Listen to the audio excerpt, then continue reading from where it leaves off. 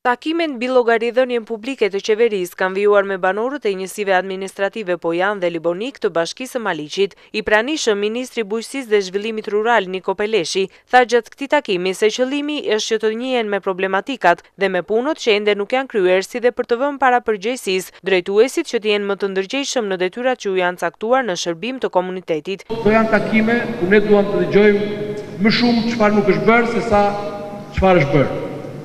Sepse duam që ta kthejmë këtë lloj presioni qytetar në një energji pune.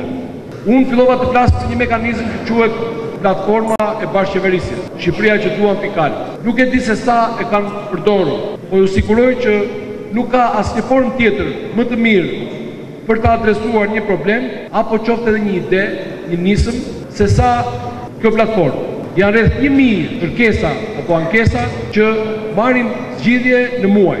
Gjithashtu, Peleshi theksoi rëndësinë që kanë skema subvencionuese që po zbatohen nga qeveria në mbështetje të fermerëve për zhvillimin e aktivitetit bujqësor e blektoral dhe në rritje të prodhimit.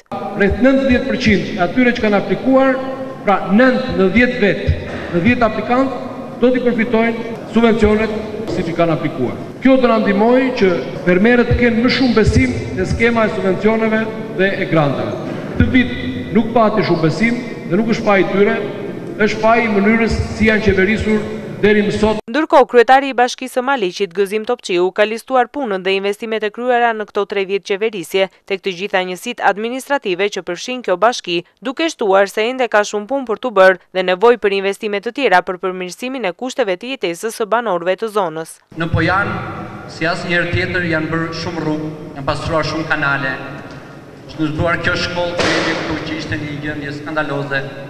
Falë mbështetjes qeverisë shqiptare, dhe tashme jemi ballhapur për të ardhur këtu dhe për të deklaruar atë çfarë kemi realizuar.